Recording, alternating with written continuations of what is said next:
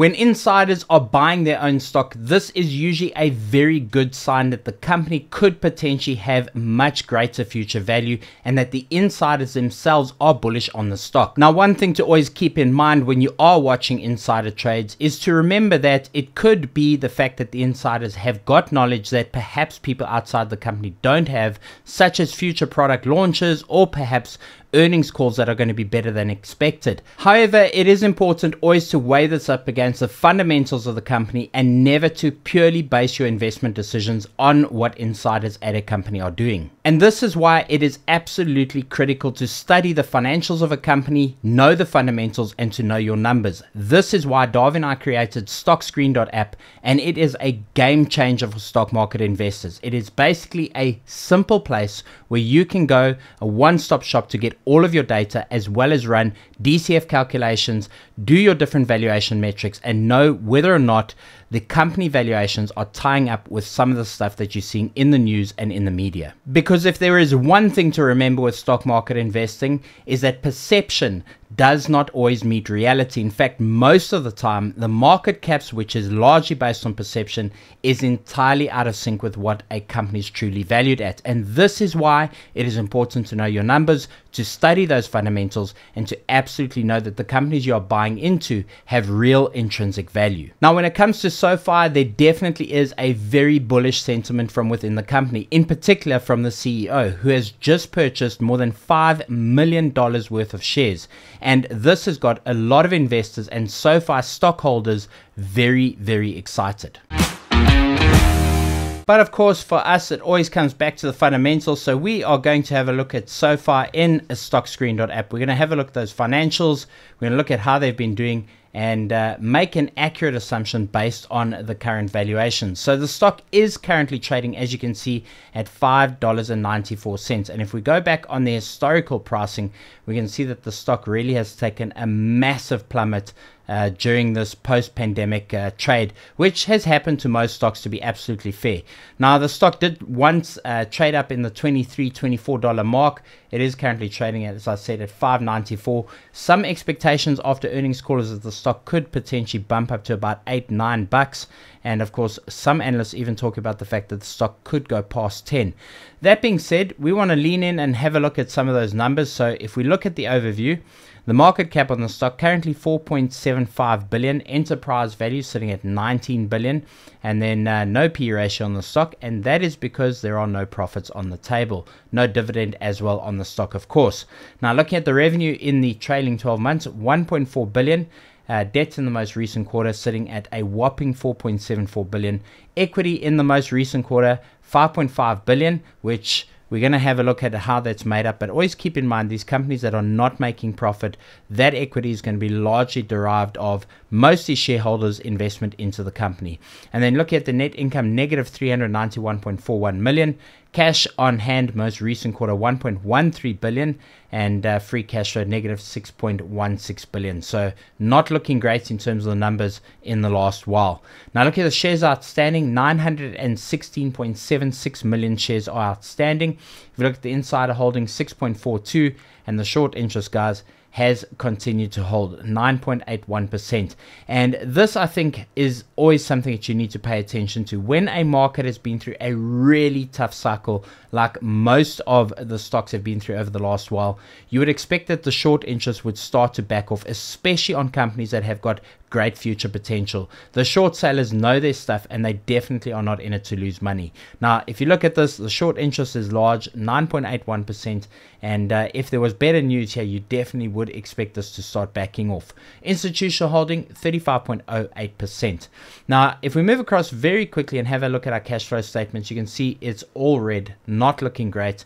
Negative 54, negative 479, negative 1.35, negative 6 billion on the operating cash flows. They've just absolutely hemorrhaged cash. Free cash flows, negative 92, negative 503, negative 1.4, negative 6.1. So they really have just been absolutely blowing money out of the water.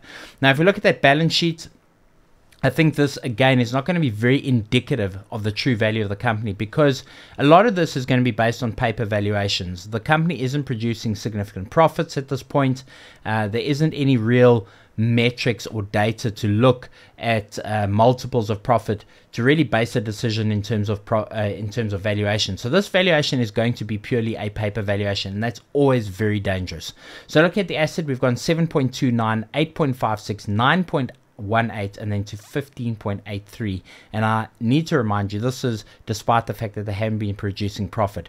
Equity 2.13, 4.7, 4.7, and then up to 5.5 billion. So the equity's up, the assets up, but of course the real story is going to be here in the revenue. Now, this I think is a surprising part, even for me and for a lot of investors who are very much not in favor of the fundamentals that is presented by the company at the moment. But if you look at revenue, they've gone 442, 565, 984, and then 1.4. So good growth on top line. Gross profit, equally good growth. They really have shown good numbers there. But this is where it all falls to pieces. The operating incomes and net incomes, I mean, they just haven't produced anything here in the last 4 reporting periods, and it translates directly into the earnings per share. Negative 363, negative 223, negative 0.59. So everybody expected them to come closer to profit there, and then back down to negative 0.65.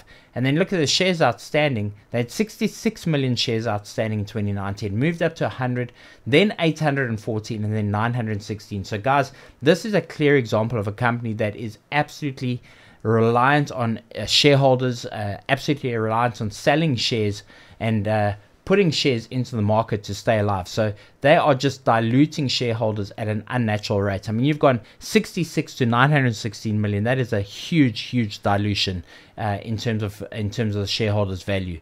And then if we come down and have a look at our fundamental scores, you're going to see it is really not great.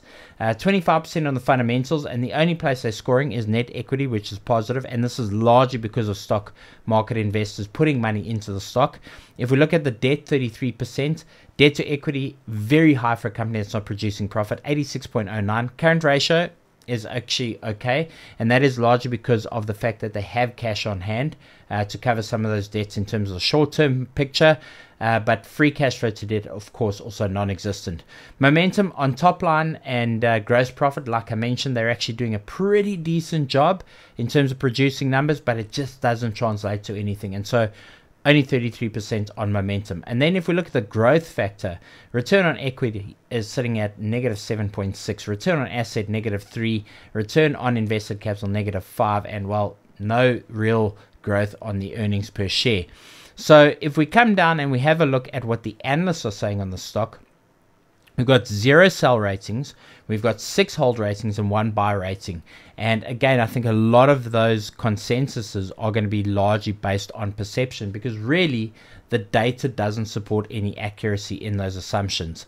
Now, if we look at the valuation metrics, like I said, P ratio is non-existent, price to book 0.84, price to sell 2.73, and price to free cash flow 0.77 negative, and that's again because they have negative free cash flows. So if we move down a little bit and just quickly show you guys here in terms of the scoring, in terms of fundamentals, summary wise, 25%, debt 33%, momentum 33%, and growth is non-existent. So unfortunately, this stock is really not looking great at the moment. And if we look at our calculations, we're unable to do a DCF calculation because they're not producing profit.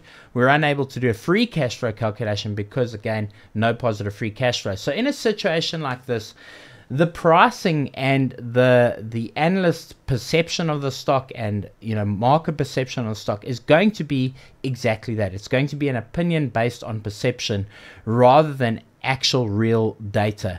And so this is something I talk about quite extensively. If you are investing into stocks, if you are investing into the market for the long term, you want to make sure that you buy companies that have actual asset value based on tangible profits. And secondly, you want to buy cash flow, because if you're not buying cash flow, you're purely buying valuation, and valuations can change very quickly, especially if they're based on perception. Of course, when that perception moves on and the market moves on, you're left holding bags on a company that essentially doesn't have real intrinsic valuations, and this is why it is exceptionally dangerous. So whilst a lot of SoFi investors are probably going to come in on this video and be very negative about it, I think it is always important to go back, do your due diligence, go and look at the data, look at the financials. And of course, a lot of people will argue that past results are not always indicative of future results, and certainly there is an element of truth to that. But we are looking for signs of life as investors who are putting our hard-earned money into these stocks. We want to make sure we're putting our money into companies that A, have value, and B, cash flow. Otherwise, you essentially are taking a gamble and an educated guess at best on some of these stocks. So in my opinion, SoFi is absolutely still not an investment. I might live to regret some of the short-term movements on the stock, but definitely if I were putting long-term money into this company, it would not be an investment for me. So I'd love to know what you guys think in the comment section down below.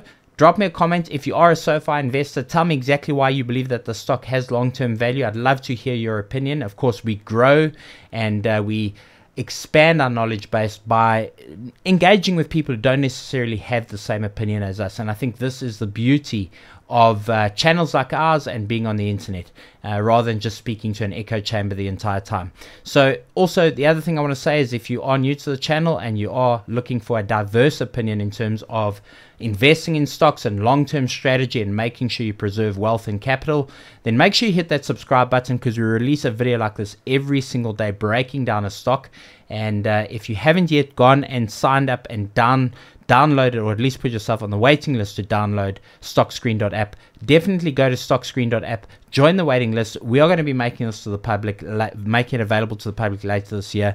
It is going to be a game changer for stock market investors. Myself and Davi created the software based on our own personal needs, and I can tell you guys something.